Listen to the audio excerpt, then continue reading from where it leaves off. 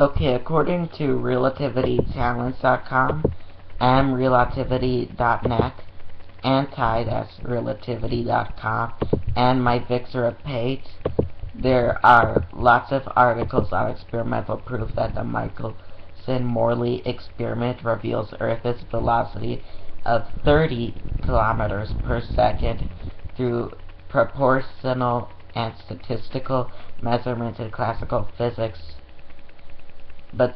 also known as the time difference between two perpendicular paths of light in condensement, or resonability to the velocity of the Earth at 30 kilometers per second.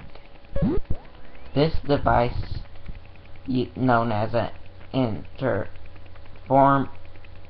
interferometer, sorry guys, measures the time difference. Okay, so Michael and Morley state in their paper that they detect a velocity of 5 to 7.5 kilometers per second. Proponents of SRT suggest that the result is within the range of experimental error, and it can be interpreted, or should be interpreted, as 0 meters per second. Again, this is a quote by Stephen Bryant. Very brilliant, I believe. The Michael-Morley result actually does not support the experimental result of 0 meters per second with over 99.9% confidence.